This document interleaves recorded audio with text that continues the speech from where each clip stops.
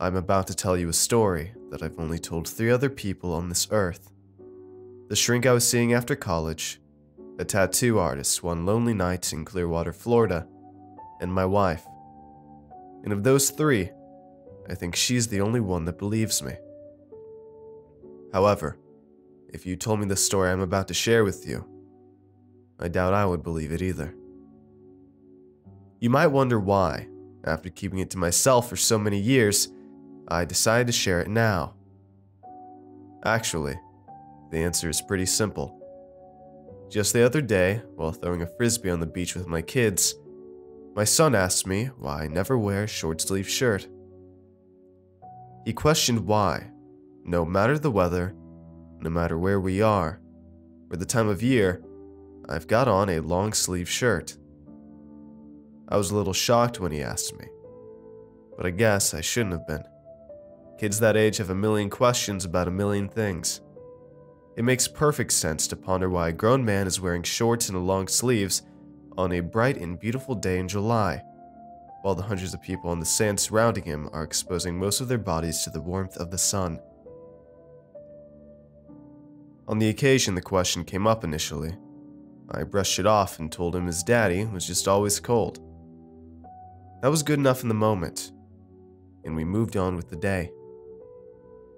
Of course, the truth goes deeper and darker.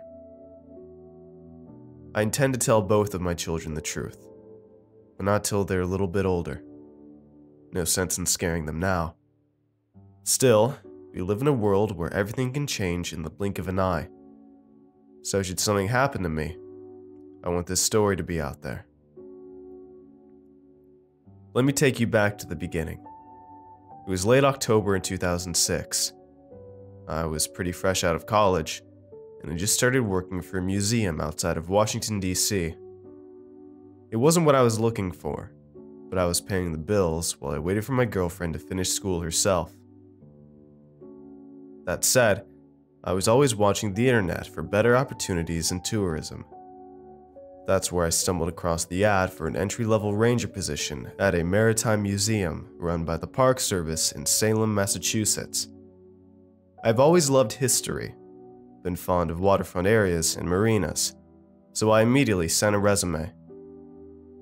To my surprise, I was granted an interview and arranged for a Monday morning meeting just before the end of the month. Of course, Massachusetts wasn't right around the corner from my studio apartment outside DC, so I decided to make a weekend of it with my girl. Her school was basically on the way from Washington to New England, so I could pick her up Saturday morning, and we could head up I-95 and spend the weekend in the area. After all, it was fall. The local trees were beautiful, and the weather had not yet turned bitter cold. You ever hear that saying about plans going astray? Well, that's what they did. I received a text from her late Friday night that she had to cram for a midterm and could not join me. It turns out she was actually banging an accounting major, which would come to light just in time for Christmas. Rumor has it she married him and moved to Texas. Yee-haw. In hindsight, best thing she ever could have done for me. Point is, I ended up driving to Salem by myself on Saturday. I already paid for the hotel, had the interview set up for Monday, and didn't have anything better to do. The drive was a hell of a lot longer than I thought, even without the side trip to a university. Factor in a dose of northeast traffic, by the time I got to the neighboring town of Danvers, I was exhausted and just checked into my hotel. I walked to a nearby big box restaurant to stretch my legs, grab a burger, and a couple of Miller Lights.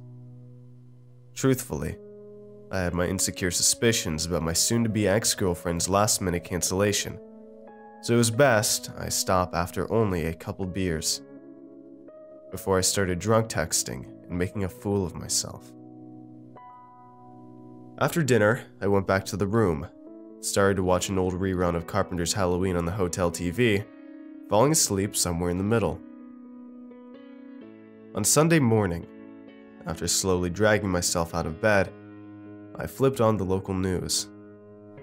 The weatherman said it was going to be a beautiful day, unseasonably warm for that time of year, actually creeping into the mid-70s around noon. With a weather report like that, I knew I wanted to be outside, so I shook off the previous night's suspicions and decided to go make a day of it in Salem by myself. Most other Sundays in the fall, I would have sat around and watched the Redskins, but this opportunity seemed too nice to pass up. I threw on a pair of jeans and a brand new Washington Nationals shirt I had picked up the week before on clearance.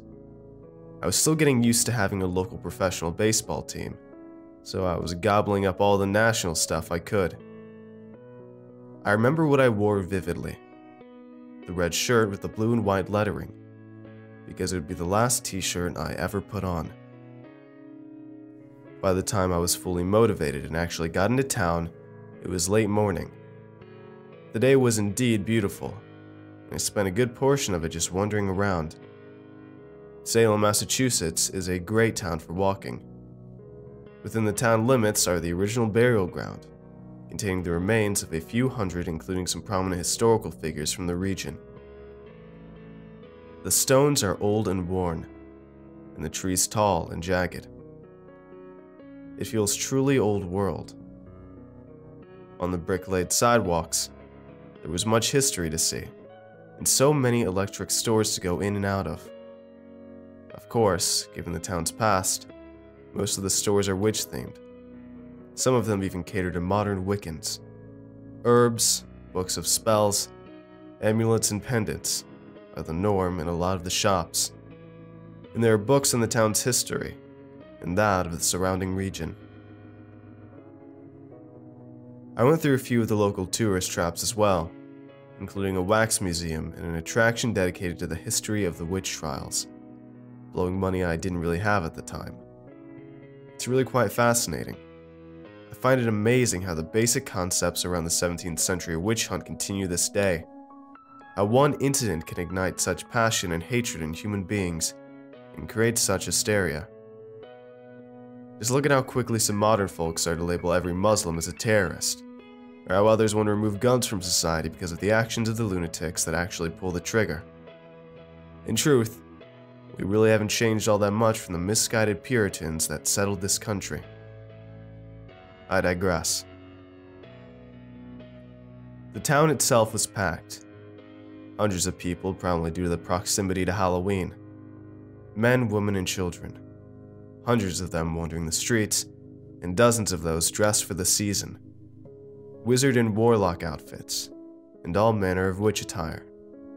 Everything from kids with pointy hats and fake wart-covered noses to the ever-present sexy witch with skin-tight dresses with slits to their hip. Not that I was complaining. It was hard not to get wrapped up in the uniqueness of this village and its atmosphere. As the day drew a close, I got a cup of coffee at one of the local shops and decided to stroll a bit off the beaten path to take in one last piece of history. If you go to Salem, you will find a building called the Witch House. It is the only building still standing with any ties to the 1692 witch trials, and the only one you can actually tour. I got there too late to walk through the restored structure, but from what I was told, it's worth it. The home belonged to one of the witch trial's judges, Jonathan Corwin, signer of arrest warrants and hanger of the accused. Right next to this building is a church, noted to be the first congregational church in America. It's a beautiful building in its own right. By the time I got there, the tours had already ended for the day and the house was closed. Nevertheless, I took a stroll around the property, looking at the structure of the building, marveling at the architecture. I've always been fascinated by early American history like that. Walking around the back of the building, near the entrance door, I noticed something protruding from the pile of orange and yellow leaves at my feet. Something glimmering against the artificial streetlights. Bending down, I brushed the leaves to the side and picked the object up. It was a bracelet, perhaps one belonging to a child. It was not overly fancy, not unlike some of the charms and such found throughout the stores right there in town. What appeared to be hemp was woven into a rectangular pattern, intertwined with 3 black rocks. The weaving was probably 3 inches long and an inch or so wide, with each of the rocks fitting in it, spaced evenly. Coming out from the rectangle were thin woven cords, about 4 inches long on either side. It wasn't visibly striking, had some dirt smudges on it, and in truth looked rather plain. Still, I thought maybe, in the sunlight and with a little cleaning, the rocks might really shine in the light of day. So I stuck it in my pocket and decided I would clean it up and give it to my girlfriend the next time I saw her. After a few more minutes looking at the witch house, I decided to head back to the car. Initially, I had planned on walking around the church grounds, but have since decided against it. I didn't want to be traipsing around private property, as it was getting darker. I left Salem, hit a drive-thru for dinner, and went back to my hotel. Once I had put down my cheeseburger and fries, I flipped the TV back on in hopes to find another old horror movie to watch until I went to sleep. I cleaned out my pockets, putting my keys, wallet, and everything else on the hotel desk. That is when I noticed the bracelet sitting within that pile of everyday items. Picking it up again, I looked at it in the brighter lights of the hotel. The black rocks did have a nice shine from them after all, and the woven bracelet itself was not as dirty as originally thought. After turning the modest jewelry over in the light a couple times, I decided I'd keep it for myself. A souvenir of my trip to Salem. I wrapped the thin cords together under my right wrist, just tight enough that the rock display would not flip around underneath my arm, but stay facing outward. I had to leave a little loop in the knot though. I didn't think a hemp bracelet would look terribly professional for my interview in the morning, so I planned to take it off. I changed into something to sleep in, lay on the bed watching TV. I quickly drifted off. That's when things got weird. I woke up later, in the middle of the night. I was laying flat on my back, staring towards the ceiling. Strange, because I was normally a side sleeper. It felt weird to wake up that way. The television had turned itself off, and it was pitch black in the room. The room was uncomfortably warm as well, like the heat had been cranked up while I was sleeping. I kicked off the blankets. As the sheets and comforter flopped around, while I tried to uncover myself, the faintest smell of rotten eggs, almost sulfur-like, drifted into my nose. My legs felt heavy. So did my shoulders. My face was pouring with sweat. My right wrist was burning a little where I had put on the bracelet. Assuming I was having a bit of an allergic reaction to the fibers on it, I attempted to roll over and remove it. That is when I realized I could not roll to the left or the right. In fact, my upper body wouldn't move at all. I could turn my head and move my legs, but it seemed my upper torso had been strapped to the bed. I instantly thought of sleep paralysis, but recall reading somewhere that affected the entire body. This was different. Scared, I rolled my head to the right to see what time it was, only to find that the bedside clock was no longer on. I figured there was a power outage in the hotel. I didn't know if it was my fear or actually occurring, but the temperature in the room seemed to rise quickly. It almost felt as though my feet were burning, the feeling you get when walking on blacktop and bare feet in the summer. That's how every ounce of exposed skin felt. My face burned as well. The sweat from earlier had evaporated, and my nose filled with a stronger version of the rotten stench from earlier. It was overpowering now. That's when I saw the form. Black and slick, silhouetted against the already overwhelming darkness of the room. I could only see the shimmer of the shape, human-like but larger. It slowly rose upward, between my feet. I could almost make out what looked like shoulders, giving way to long arms with thin, wiry fingers. On top of the shoulders, I thought I saw a head. Two ruby-like objects that might have been eyes rested within that darkness. It was so hard to distinguish what I was looking at, the only distinction being shiny black on matte black. I thought I saw horns protruding, ram-like, twisted at the sides, curling back toward me from the triangle-like, for that seemed to be the creature's head. My heart was beating out of my chest. I was terrified, more so than I had ever been. I wanted to run, but my body sank like lead into the mattress. Instinctually, I wanted to kick at the form to fight if I could not flee, but my legs now suffered the same affliction as my upper torso had before. I could not even turn to look away. I was now fully paralyzed, be it physically or by fear. I cannot begin to tell you how long this creature, this black mass, stood there at the foot of my bed, lingering over me. But I can tell you that it felt like forever, and I could do nothing but stare at it. It never moved toward me. It never moved away. The figure just stood there, and after what seemed like hours, paralyzed against the hotel mattress, it spoke.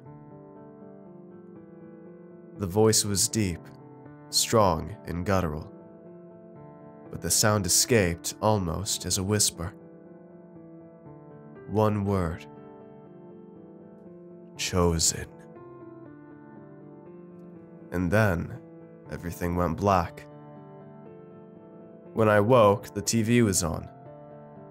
The clock was on, and the sun was shining through the hotel windows. Sitting bolt upright in bed, swinging my legs off the mattress into the floor, I needed to be sure that everything was in working order. It was then that I began to relax, coming to grips with the idea that I must have just had a nightmare. Until I felt the burning pain in my right wrist. Screaming out, I reached down to pull off the bracelet, once again assuming it was allergies. But the bracelet was gone. It had been replaced by red raised skin. A rectangular scar burned into my flesh and matching the item's precise fiber-like weaving, with 3 mounds of burnt raised skin where the rocks had been tied into the bracelet. Similar marks wrapped on the underside of my arm where I had tied it together. Even the loop I had left had been singed into my skin. I could still smell the stink of burning hair, but the wound looked like it had healed years ago, leaving only the scar as a reminder, but it still burned. I ran to the sink in my room, running lukewarm water over it until the pain began to subside. Slowly at first, but then virtually non-existent. I tried to compose myself, getting dressed, trying to ignore what had happened, what I had seen in the night. I forced myself to the car, forced myself to go back to Salem and sit through the interview. Tried to put it all out of my mind. In the days and weeks that would follow, things would slowly creep back to normalcy. Of course, I bombed my interview, found out my girlfriend had a side piece, and learned that the mark on my arm would burn me to the point of tears whenever exposed to any sort of light. So I covered it, and kept it covered. The brighter the light, the worse it burns. The mark only ever sees light in the shower, where I can keep lukewarm water on it and try to keep it cool. However, I even sleep in long-sleeve pajamas, just in case. I mentioned when I started how I've told the story to 3 other people. I guess I should lend a little clarity to that statement. The first was the psychiatrist I saw shortly after my breakup. When I found out that my college love was seeing someone else, it shattered me, tore me up really, and I found myself drinking heavily. It's funny looking back on it, seeing how life would eventually turn out. But when you're in your early 20s, you see things a hell of a lot differently than you do when you're in your mid-30s. I thought my world was crumbling around me, when in truth, all those noises of destruction were really just the sounds of doors opening and opportunities toward a brighter future knocking. I saw the doc for about 4 sessions, at $150 a clip. During what would turn out to be my final trip to his office, I told the shrink about the experience I had had in the hotel room outside of Salem, and about the scar on my arm. I could tell by the look on his face that he didn't believe me, and possibly thought I was a bigger loon than initially expected. He just kind of brushed the whole story off, said he'd see me the following week, and ended our session abruptly. He never even asked to look at the arm. That would be the last dime he ever got from me. The second person I told was a tattoo artist in Clearwater. In the weeks leading up to my wedding, the museum sent me to Florida to meet with some of the reps at a small museum in Bradenton to learn about some of the historic exhibits they had on display. We were considering an artifact swap temporarily, and the curators in DC wanted me to further investigate. I made a weekend out of it and spent some time on Clearwater Beach. After a few drinks one night, I got a wild hair up my ass and decided I would get a tattoo where the burn was. Sure, a wrist tattoo wasn't the most professional looking thing, but it was a hell of a lot better than the mark etched in my skin by the bracelet. Hell, I was wearing long sleeves at the time anyway. What's the difference? At least I wouldn't have to look at the scar anymore. I showed the spot to the tattoo artist and asked if he could cover it up, which of course, he said he could.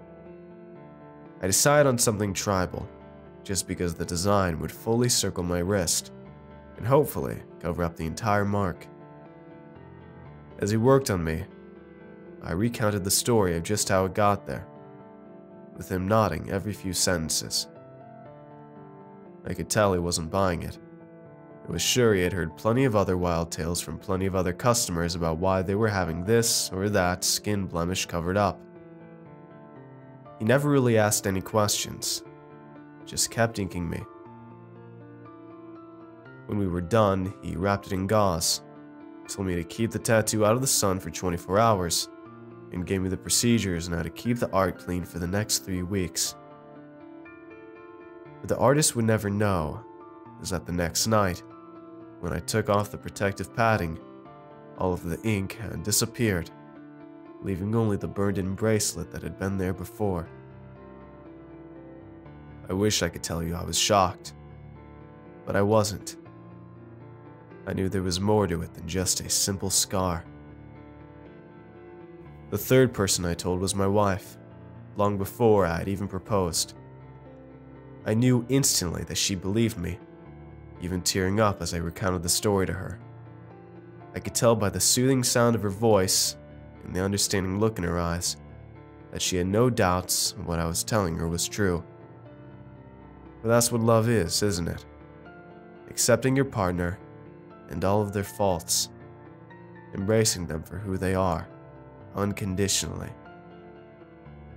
She does, and I'm forever grateful for it. I'd like to say that's the end of the story, and for a long time I thought it was. I didn't get the job with the National Park Service, and ended up staying at the museum in DC. That was 10 years ago, and I'm happy to say I'm running the place now, and business is better than ever. If I'd have left for the job in Salem, I'd never met my wife, who came through with her first grade class one Wednesday afternoon. I'd have never slipped her my business card as they were leaving. Would have never gone on that first moonlight stroll through the mall in Washington, D.C. We'd have never had those 2 children that prompted me to write this story down in the first place. I never knew how I'd be as a parent. Always figured I'd struggle at it. But with her by my side, I think we're doing okay. We've tried to raise them right, to be fair, to understand the world around them as best they can, and to judge people on their merits, and not on their outward appearance. We've raised them in the church for the most part, although lately it's been my wife taking them. In the last few months, I found that my scar acts up when I walk on holy ground. It started with just a slight tingling, but now if I find myself sitting in the pew, it burns almost as bad as it did that first morning in a hotel in Salem. It's all I can do to hold back the tears. So, I don't go to church anymore. I'm not sleeping as much these days either. I have nightmares about the woods burning down around me, trees screaming out in pain, dreams about entire cities engulfed in flames, people leaping from buildings to avoid burning to death, howling in agony as they fall to the earth below. Here's the part that troubles me the most, though. Lately, I've had the strangest urge, almost an ache. It's the desire to procreate. Not for sex, mind you, but to actually create life, to bring forth a child. And not with my wife, with some stranger, some filthy tramp I can fill with seed and never have to see again. I don't know where that urge is stemming from, but it's there, and it coincides with the burning pain in my scar. It's not that I want to fool around with my wife. I never want to hurt her. This feels like this is something I must do. It's commanded of me. Demanded, even. I feel like I must father another child upon this earth. Like I must bring something forth.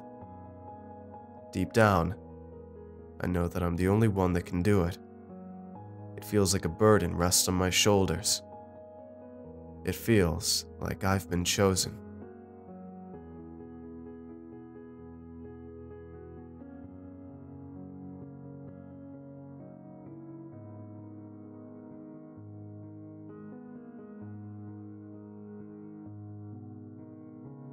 Hey everyone, I hope you enjoyed today's video. If you want to see more, let me know in the comments below, and tell me what you thought of this narration. Make sure to follow me on Twitter for updates, and if you'd like to get early videos, shoutouts, and much more, I'd appreciate it if you check out my Patreon page. It's a place where you can help support my channel while getting awesome rewards in the process, and every pledge helps out a ton, no matter the size. So if you'd like to see all the rewards I offer and consider becoming a patron, it'd mean a ton to me if you'd click the link in the description and just check it out. And don't forget to show some love to the amazingly talented authors who make these narrations possible. Have a good night, everybody. Cheers.